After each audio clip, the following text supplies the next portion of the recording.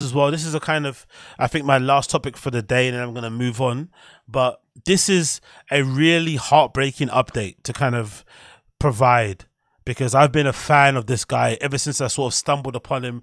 I'm going to say maybe a little bit before the pandemic, I kind of stumbled upon him, and his DJ and his production and whatnot, and essentially his movement that he was kind of creating with his label and the group of artists that he was sort of like working with at the time, and DJs and whatnot. I was a real big fan of the guy at that time, and to see sort of like Ascent and him being somewhat relatively unknown and then becoming a fucking big star, it was fucking incredible to see.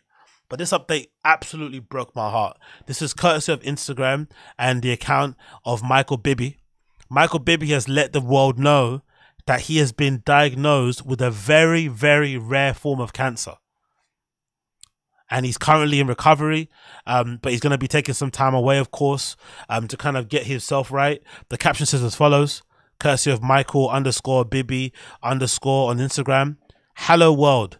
Writing this post is a hard one.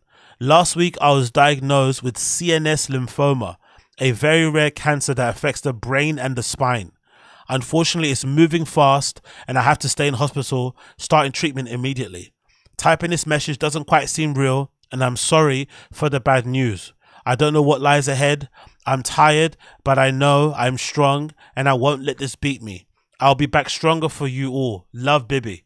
And if you don't know who Michael Bibi is, he is obviously a very well-known DJ who mostly plays, like, I would say, tech house and house music, but a very, very well-known DJ in his field, and, you know, incredibly young, really kind of still going for it, still creating his own legend in real time, but somebody very, very popular in his kind of genre of music. And, you know, just caught me off guard as well, because, like I said, I've been following his career since, I guess, just before the pandemic, and part of his kind of whole persona and vibe was the fact that he was the kind of guy that you would have maybe bumped into on the dance floor somewhere, and he kind of made good, which is the kind of the perfect story of success for everybody, right, that wants to be a DJ. You sort of like start off, I know for myself anyway, why I'm currently pursuing a career in DJing, is that you start off being somebody who just loves the music. You go out, you're a raver, you're attending parties, you're, you know, cultivating a community around you, connecting with people, understanding what stuff that you're into, cultivating your own sound, working to be whatever. You just start off being a raver, and then you get into it, and then you kind of decide, oh wow, I can do other things involved in it. I can put on my own events, I can become a DJ, I can be a producer, blah blah blah blah blah. But it always starts off from the dance floor. So when you see somebody make it who kind of looks like you, has a similar sort of vibe, maybe comes from the similar sort of place, had the same sort of story, it kind of fills you with some bit of joy, a little bit, right? Like, oh, sick, he did it, I can do it too.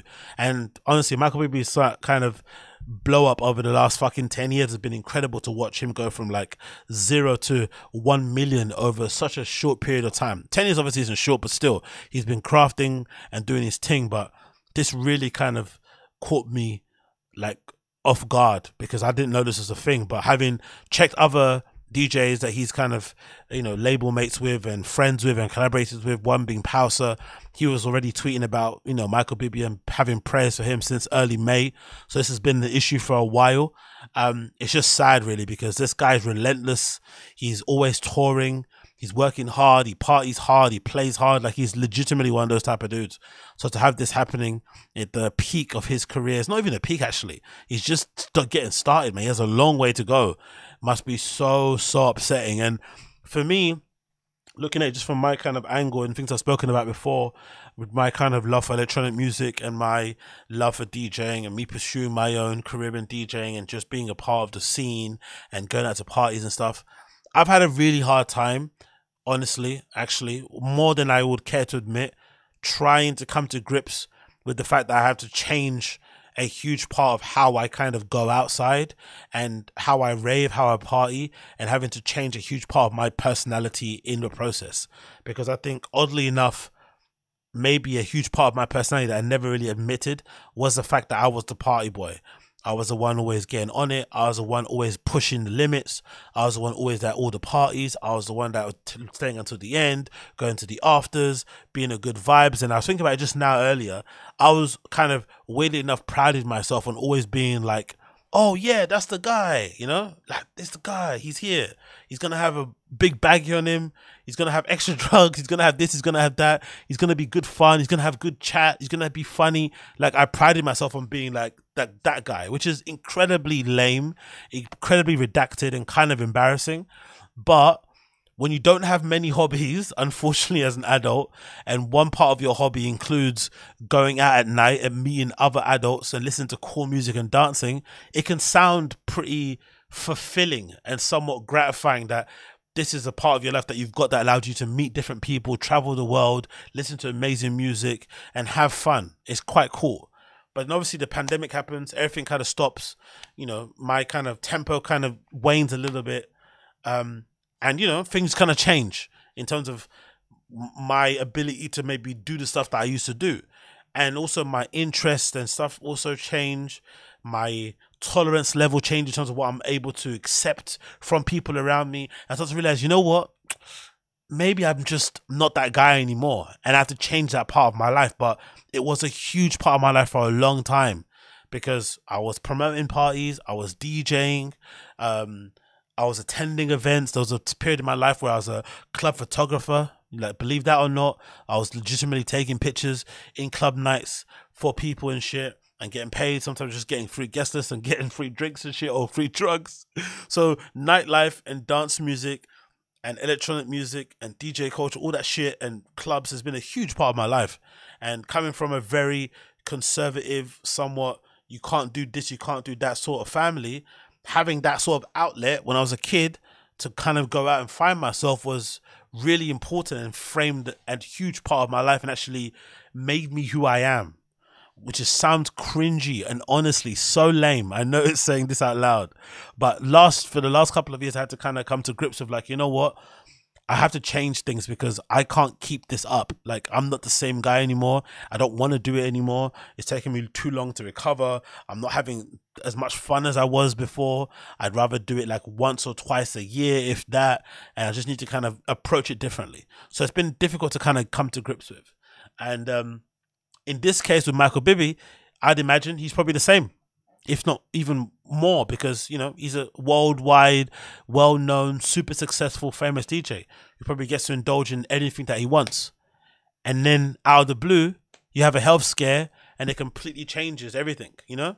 Because no one's sitting here saying, oh, it might be his lifestyle that contributes this. We don't know. I'm not going to start to cast aspersions on that one. This could just be bad luck. We don't know. But it must be so... If I was having a real, you know, cope session and midlife crisis with my emotions, imagine how you must feel. You're doing your thing, you're this well-known DJ, you have like 300 plus gigs a year or something crazy, right? And then whew, it just shifts. You go from the highest of highs to the lowest of lows.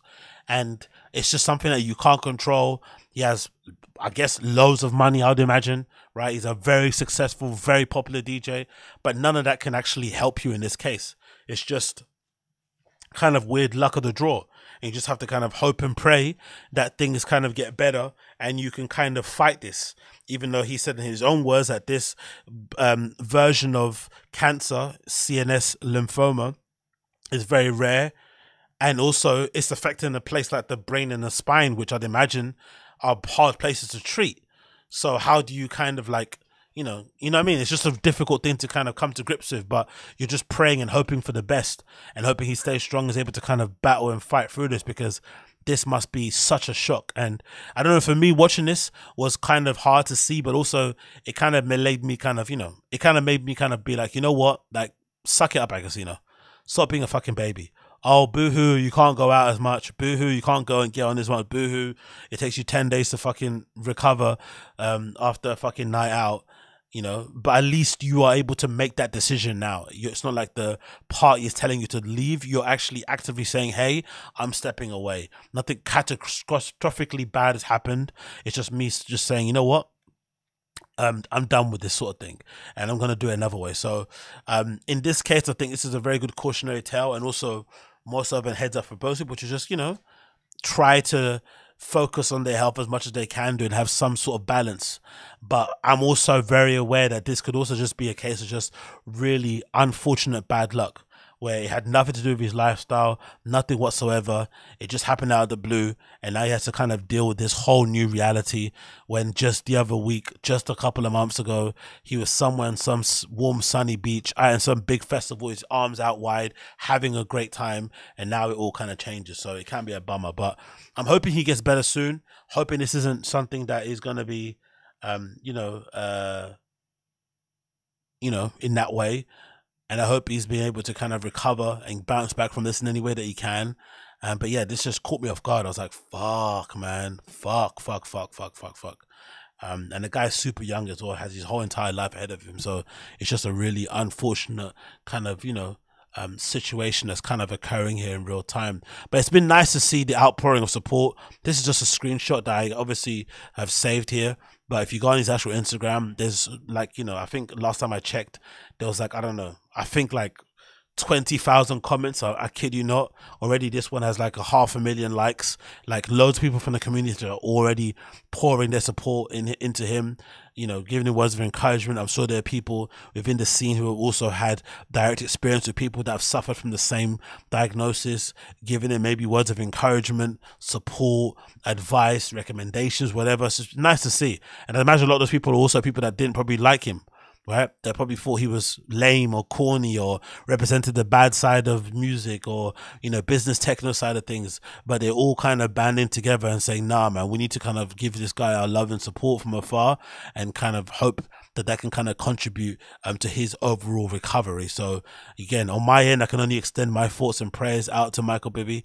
Hope he does make a speedy recovery and he's able to overcome this huge hurdle in life. And I also hope that this is a wake up call for a lot of people out there, myself included, to focus on your health a lot, especially if you're somebody that is involved in dance music, is involved in nightlife, to kind of have some level of balance, or to maybe decide when you need to decide that you need to hang it up and whatnot, because sometimes this sort of lifestyle and going the way that these guys are going, doing the things that they're doing at that kind of pace, maybe isn't that kind of isn't that sustainable. Maybe that's the case, but you know what do I know?